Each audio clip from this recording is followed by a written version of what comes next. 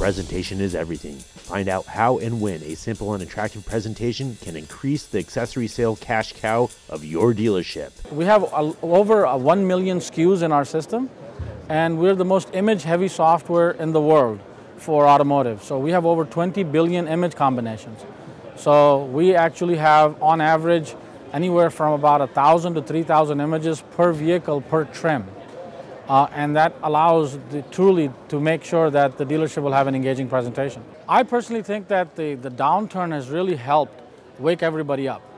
And so what happens is that now, as the upturn is coming up, the dealers are much more mature, much more advanced in their thought process, and they're not just looking at volume. They're looking at ways to basically increase their revenue base.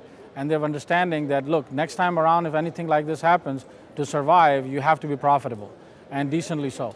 So I think that what dealers are doing now is as the upside starts, which happened like last year, where there was over 13.5% growth in the retail market, one of the good things that have come up is truck sales and SUV sales have also come up. So what we're finding is that dealers this time around are much more mature, and they are looking to increase other ways of adding revenue.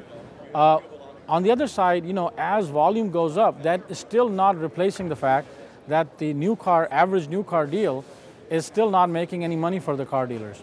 So they need to find avenues to make additional revenue in addition to used cars, what they were doing.